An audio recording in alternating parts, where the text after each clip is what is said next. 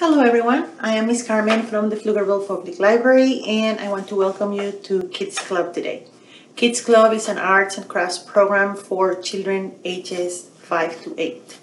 Every week during the summer we have been making a craft that you are able to complete with materials that you hopefully have available at home.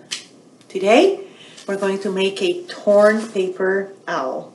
Let's go over the materials that we will need and also the tools. You'll need a pair of scissors.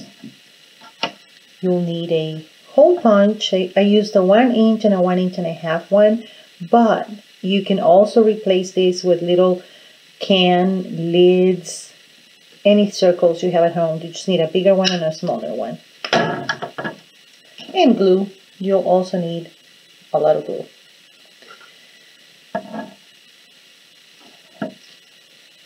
Let's get started then.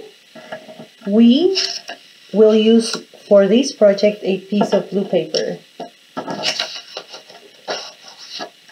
for the background.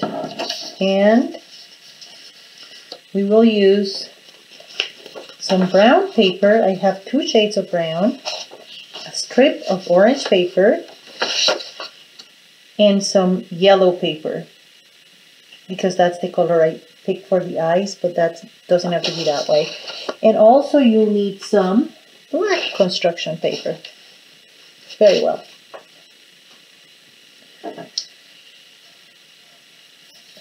I have my paper on the table. You can see that I did pre-cut circles, 2 big yellow ones and 2 black ones that are smaller. And I have 1 strip of orange paper.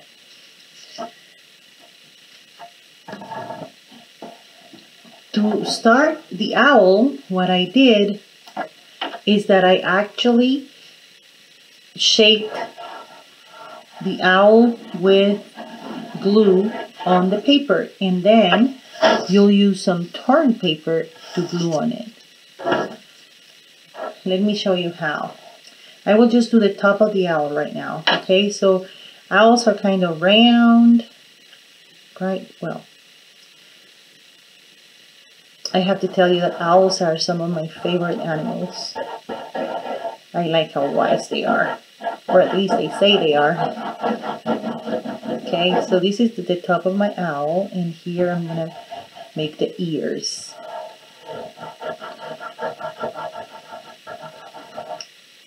I suggest that you pick a bright color for this project. For the background, it looks a lot better, and I will show you in a minute why.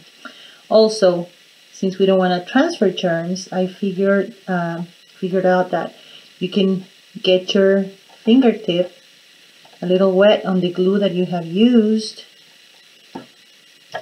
to grab the piece of paper that you have torn, and that way you are not putting your finger in your mouth. Sometimes grabbing this paper gets a little complicated.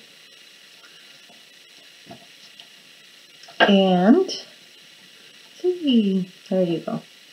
You have to be kind of generous with the glue so that the papers actually stick.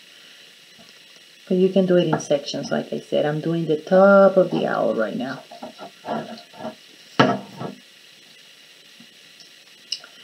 And just shape it. Give it shape. I mixed 2 colors. You can mix more browns if you have more browns, or you can use just 1 if that's all you have. If you don't have brown construction paper, a lunch bag will work for an owl, but there is all kinds of animals that you can do using this technique. And that is something I want to mention. I really want you guys to use the techniques that we go over to make whatever you want, and to use it at home even when it's not for the same project that we're doing right now.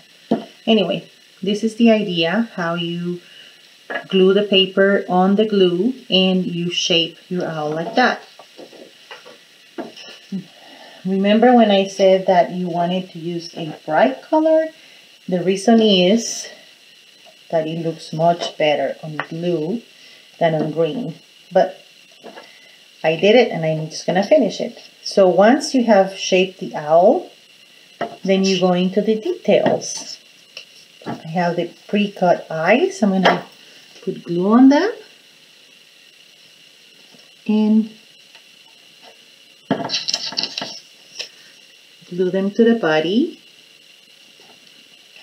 And if you choose a bright color, it's going to look really nice. So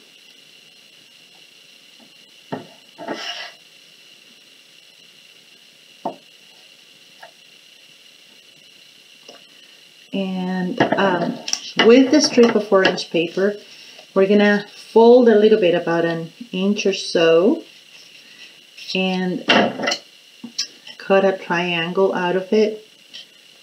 I'm right-handed, so I do one side and then I flip it and I do the other side. And it becomes a beak that opens when you glue it like that. So it gives it a nice touch.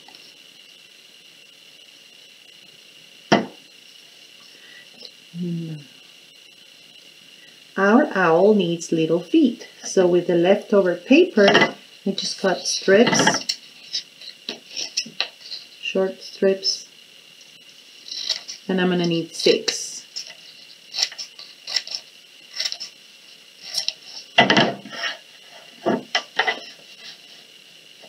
And I will create the legs here. You see how I spread the glue first and then I do the paper, but you don't have to do it that way. I just don't want to get all kinds of glue in my fingers.